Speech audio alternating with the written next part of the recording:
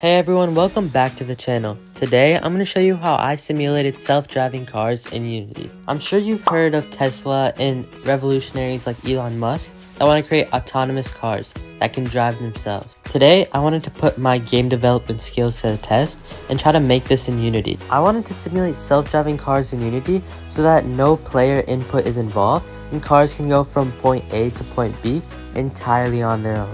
This is going to be a really interesting project, so make sure to keep watching.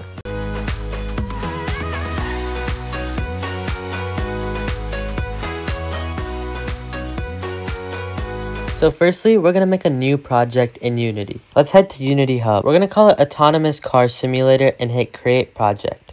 In our game, we need 3D models. I found two really good ones as you can see on the screen. One for the car and one for the road. I've set up the scene with the 3D models that we just got.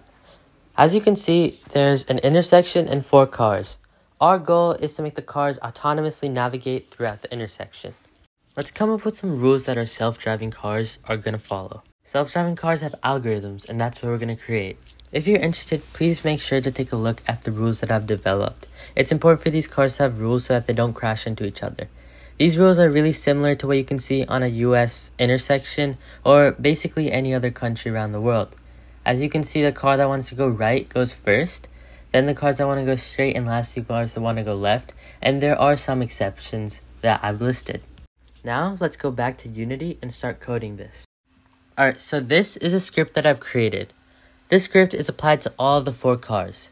As you can see in the beginning of the script called car controller, there's some essential variables that we're going to use later. We're going to dive deeper into them later, but I'm going to give you an introduction to them right now. As you can see, first is the car speed, the turn speed, and the 4 destinations that the car is going to choose from. Now, similar to the real world, when you hop into the car and you decide, I'm going to go to the grocery store or the school or let's say the police station, these are 4 kind of simple destinations that our autonomous cars are going to choose from. Then we also have distance, intersection, turning distance, is waiting, and J, which we're all going to dive into deeper into the code. Now, as you can see, the first function, start, occurs when the car originally spawns in, basically. In the start function, we go to choose destination. In choose destination, the car chooses one of the 4 destinations that we already set. Now, if the destination is the same as where the car already is, we choose a different one. Because obviously it wouldn't make sense to go from, let's say, your home to your home. You'd have to choose a different destination. Now, once the car knows where it wants to go, we'll go to update. Now, update occurs 60 times every second. Now, you may be looking at update and be seeing a lot of complicated code, but don't worry, I'll explain it simply and I'm sure you'll be able to understand it. Now, in the beginning, on line 58, you can see if is waiting return. Basically, if the car is already waiting at the intersection, just don't do anything.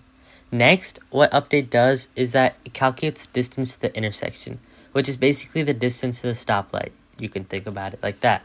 And it uses the function vector3.distance. Now, whenever the distance to the intersection is less than 15, so basically whenever the car is close to the intersection, it runs all this code. Now, in this code, it calculates the direction to the destination. So it sees, hey, do I have to go left, right, or straight? And then it uses vector3.dot to understand that. Then, what it does is that it sees using the initial dot, if it's greater than 0.97 or less than 0.2, all these numbers, it calculates whether the car has to go left or has to go straight, right?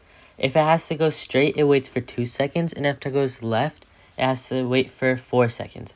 This is kind of similar to what we wrote in our rules.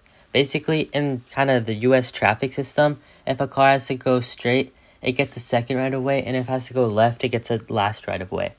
Then, if the car has to go right, which we didn't even check for, it can just go. It doesn't have to worry about anything. Lastly, after it checks for all that, it makes the car wait. Then the car rotates towards the destination and then it moves forward from there. Lastly, if the car's distance from its destination is less than 8, the car gets destroyed. Basically what that means is that once the car, after all that, reaches its destination, we don't have to worry about it anymore and then destroy it. If you want to recreate this code, in the description, I've linked the GitHub repository. There, you can kind of see this code on your own and maybe use it, modify it, and put it into your own project. Since we're done with the code, let's head back to Unity. In Unity, I'm going to assign all the variables that we created in the code. I'm also going to add the script car controller to all 4 of the cars. With all that out of the way, we should be ready to try it out.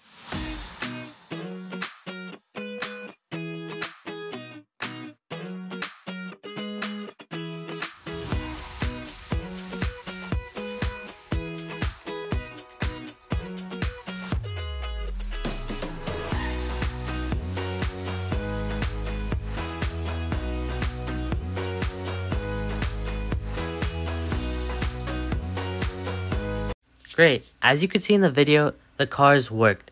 They autonomously navigated the intersection without crashing with each other. They all followed the rules and got to their destination safely. Lastly, if you have any questions or any doubts, I have a lot of helpful resources in the description of this video that can help you all out.